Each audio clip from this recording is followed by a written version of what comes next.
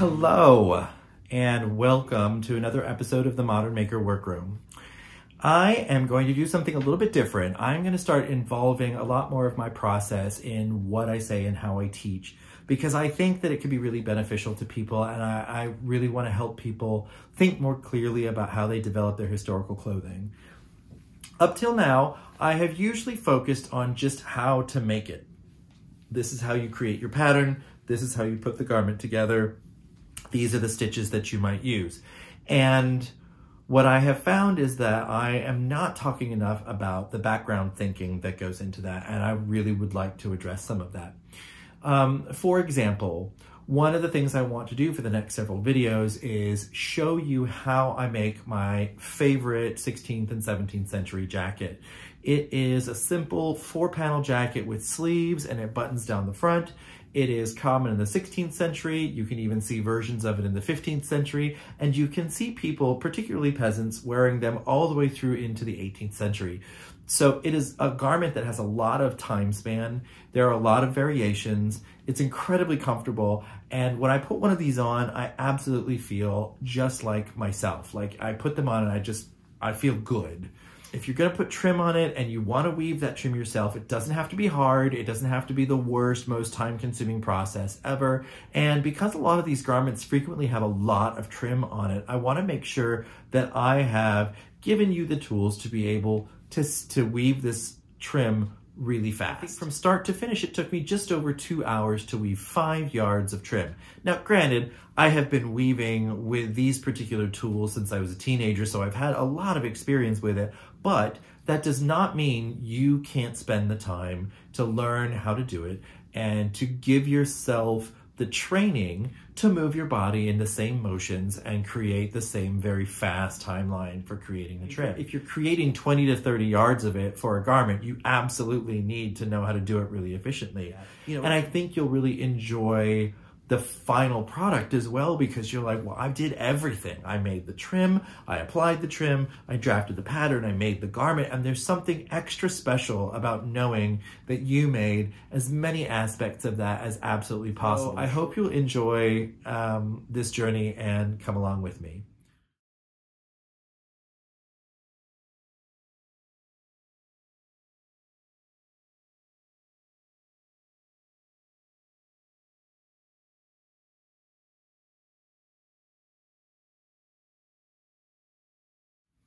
The things that you will need. I use this inkle loom. Now, inkle looms come in all kinds of various shapes and sizes. This is just the one that I have. There are similar versions out there. There's smaller versions that give you 2, maybe 3 yards. And there are larger versions, floor loom versions, in fact, that can warp up to 10 to 15 yards of trim at a time. My setup is very specific so that I can be as efficient as possible for my world. Your world is different. So make sure that as you're picking up your supplies and setting yourself up in your environment, that you're paying attention to leaving yourself the room to work. Then you'll need to have some thread. And I use 20/2 silk that I get from Webs. Now, if you are not familiar with Webs, that website is called yarn.com, and they carry all kinds of amazing fibers. These cones of silk are not cheap. Each one is about $70, so it's something to really consider, that especially if you're going to do miles and miles of trim, then it's worth the investment. I also use this for hand sewing. I use this for knitting. I have a wide variety of uses. This is their Valley Yarns 2/20 silk, and I have it in black. And I bought 2 cones in black specifically because the way that I warp my weaving loom requires that I have 2 cones. Okay, so keep that in mind. Expensive, but worth it. I have this metallic thread. Now this I get at one of the Sewing Notion stores that is in my area, but other cones like it and spools of thread like it are available in most embroidery stores. Another thing that you're going to need is a set of weaving tablets. Now these I purchased from laces.com in Berkeley, California.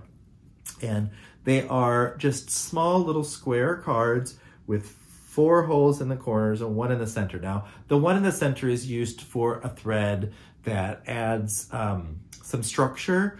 I don't ever use that for making trim. In fact, I don't even use all 4 holes for weaving this particular trim.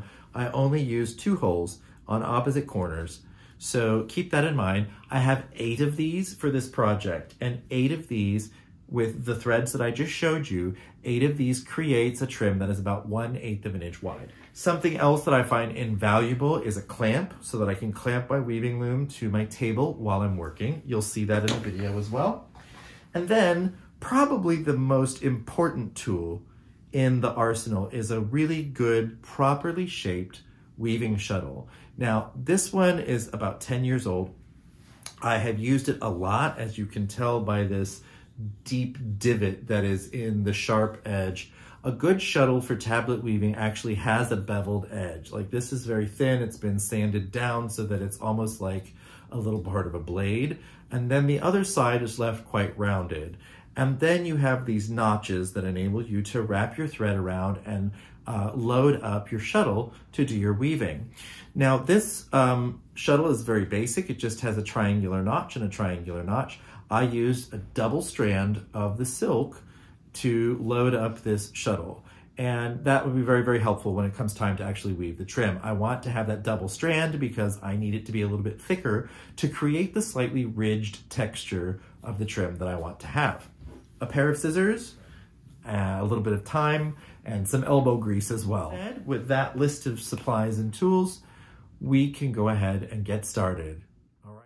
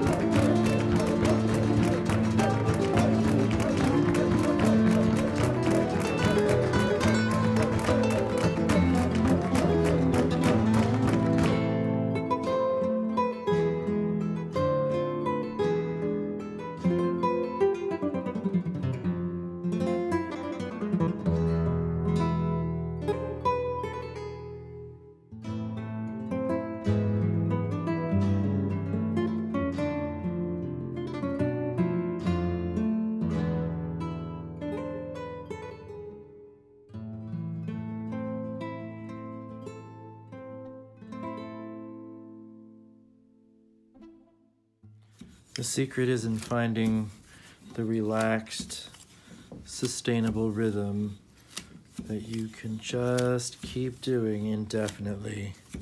It becomes a meditation where you are just moving in synchronicity, and that is the goal. It's just keeping the smooth movement. Once your warp gets to a shortness that you can't maintain that anymore, then it's time to shift the warp and move on to the next length of it. So I have to loosen down here, put some slack into it, and then grab the warp and just shift it. And that gives me another 8 to 10 inches of warp that I need to weave. And now I'm back to a place where I can have a nice, smooth, even rocking rhythm. And that's really what it is. It's just this rhythm of rocking, and my body is moving a little bit side to side. It's just very comfortable. Part of the efficiency is that you should never be doing anything that feels too tense. My hands are in very relaxed positions as I work. My motions are smooth and even. When I pull the weft through, I grab onto the trim that's already woven and I pinch it slightly. And then I can feel the strength of the thump that happens when the thread is pulled tight against the selvage. And it's the intensity of that thump that I'm paying attention to make sure that my weaving stays the same width. I'm not actually looking at how wide the trim is. I'm feeling the tension with which I'm pulling against it, and that's what's helped keeping it regular. It's a very different way of thinking about the process, is that I'm feeling my way through it instead of seeing my way through it. One of the reasons why it's so important to get comfortable with this and why I prefer this method is because I've practiced it over the years and I've gotten very fast at it. And when I'm considering making something that is 17th century, I know that I have miles and miles of trim that I have to use. You know, sometimes 20 to 30 yards is what is necessary to create even the most basic, well-trimmed garment. And so when you consider the labor that goes into it, you begin to understand why fancy clothing was so expensive. Now, for me, weaving like this is a means to an end, so I'm not spending a lot of energy being particularly fussy about it because I'm going to have so much of it on the garment. I really feel like if I have trim that deviates in and out by 1/16 of an inch, it's not really going to make or break the look of my garment. And even in surviving pieces, particularly you can read about it in Patterns of Fashion, 1560 to 1620, Janet Arnold describes some of the trim on different garments as being different widths in different places, as well as the distances between those pieces of trim varying in small amounts. So, you know, the inconsistency is definitely just a natural outcropping of doing something that's handmade. I am probably 3/4 of the way done with this warp now, maybe 2/3. I'm going to have to load up my shuttle again because this shuttle is almost empty, and I will show you how I do that. I'm going to go ahead and just do it now. Even though I have a few more passes before I honestly need to, I'm just going to go ahead and do it. So I have unthreaded my shuttle, and I'm going to cut off, leaving a small tail. Now I have the thread hanging out of the warp in this direction, so I am going to begin my next pass from that direction. So I'll have 2 ends hanging out here. And then in order to lock that new weft in place, as I turn the shed,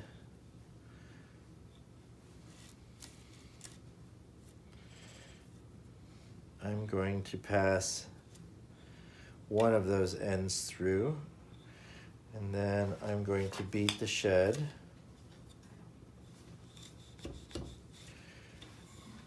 and pull it taut.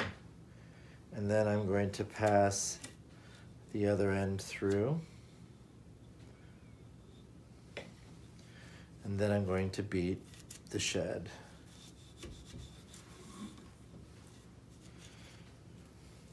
And finally, one last pass.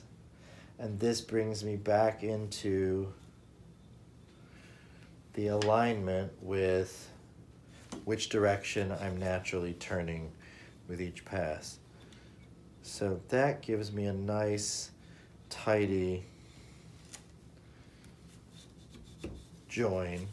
And I'll weave a couple of passes after this, and then I'm just gonna, before I even get too far, I'm just gonna cut off my tail ends. And that way it'll be done, it'll be out of the way, and it's not something that I will need to come back to later. So that one is gone, and this one is gone.